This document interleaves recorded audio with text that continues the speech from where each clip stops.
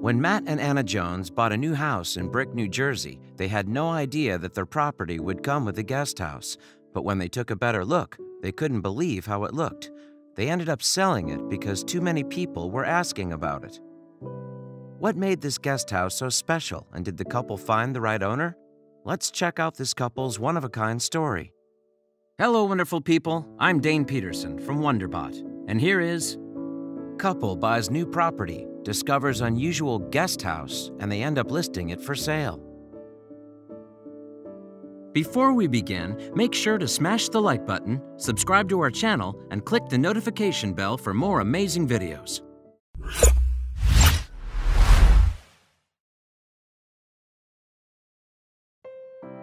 Anyone that has been in the market to purchase a new house knows that you have to pay attention to every detail before deciding which house is the better choice. Well, Matt and Anna Jones weren't very thorough with the inspection. What Matt and Anna didn't know was that when they had purchased their house, they actually got one more for free. It was a small ranch-style brick cottage, but what they found inside was even more incredible. You could say that the couple discovered a small house, but they had no idea how it looked on the inside. It could have had a lower floor and be just a regular house. They got the keys to the brick house and opened the door. As soon as they opened the door, it was clear that the brick cottage was very special. Standing at less than 4 feet in height, this house was decorated with furniture. Get ready to have a tour of the house. Everywhere they looked around, from tables to chair, shower, and fireplace, they were all small. It was as if the house had been built for children. However, some people from the town had another story about this house. Some locals said that this tiny house belonged to little people that worked at a circus close to the city. Others said that the house was still a home to a family of dwarves. Soon enough, Anna learned the truth about its origin. Anna learned that the cottage had been built in the 1960s by the original owners. It was a playhouse for their grandchildren. While now, 60 years later, the interior is a bit creepy, we're sure kids would love to have their own playhouse. So what did the Joneses do about this extra house? The couple decided to take care of the tiny house, and they decorated it for holidays like Halloween and Christmas. Eventually, the cottage became a New Jersey landmark, and it started drawing tourists. Anna was happy to welcome any tourist that stopped by their house to take a photo in front of the small doorway. But unfortunately, Hurricane Sandy left destruction behind, and this wasn't the only issue the owners had with the house. Anna and Matt ended up discovering that the cottage was vandalized, and as years passed, thieves passed by to steal some of the furniture and decorations. Anna recalls some of the unfortunate events.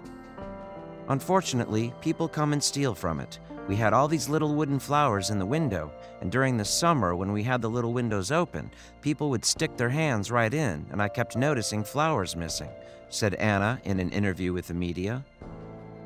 It's unbelievable to hear that thieves even stole the front door of the house. This is why she decided to sell it. Anna and Matt are looking for an eccentric person that has nothing better to do with their money, and they want to buy the tiny house.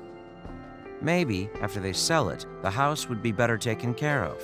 Still, Anna was amused by all the rumors about their tiny house. There was one time when her son went to the dentist's office. My son was just at a dentist's office the other day up in Shrewsbury, and when he told the hygienist that he was from Brick, she said she had friends that just moved here and that they lived in a neighborhood where there were midgets because they saw this little house, explained the homeowners. But there's more to this story. You see, people don't think it's my house because it's on its own lot, so they just think it's a separate entity, explained Anna, knowing that this is one of the reasons the house was vandalized and broken into so many times. When asked whether it's better to keep the house for the children when they grow up and want to play, Anna said that this was the initial plan. However, there were always problems, most of them involving all the unwelcomed guests. I didn't think it was safe for them because I never knew what was in there from the night before, explained Anna, recalling the many times police came after neighbors called about parties being held in that cottage without her even knowing about it. You would think that a tiny house that looks tended would make unwanted visitors more careful about the things around them and not break anything. However, this is not the case, said Anna. Someone threw a Jack Daniels bottle through the front window. That costs $400 every time that gets broken and needs to be replaced.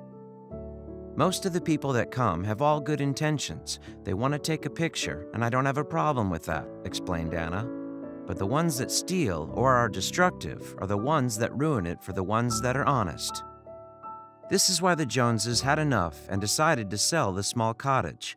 "I can't afford to keep it up," said Anna to reporters. "When Sandy hit, this was all underwater. We had $78,000 of damage in our house. So here's our offer to that eccentric buyer. So if you're rich and have nothing to do with your fortune, then buy this tiny house.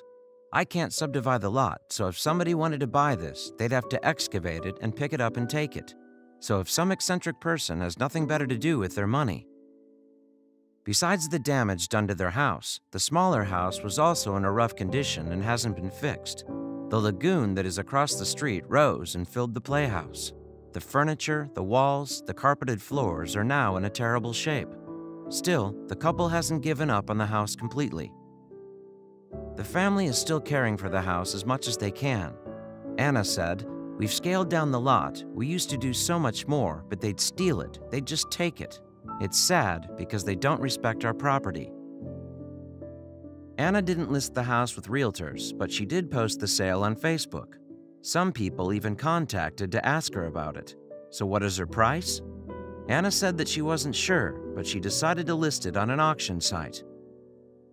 "I listed it on one of those garage sale auction sites and set the starting bid at $10,000.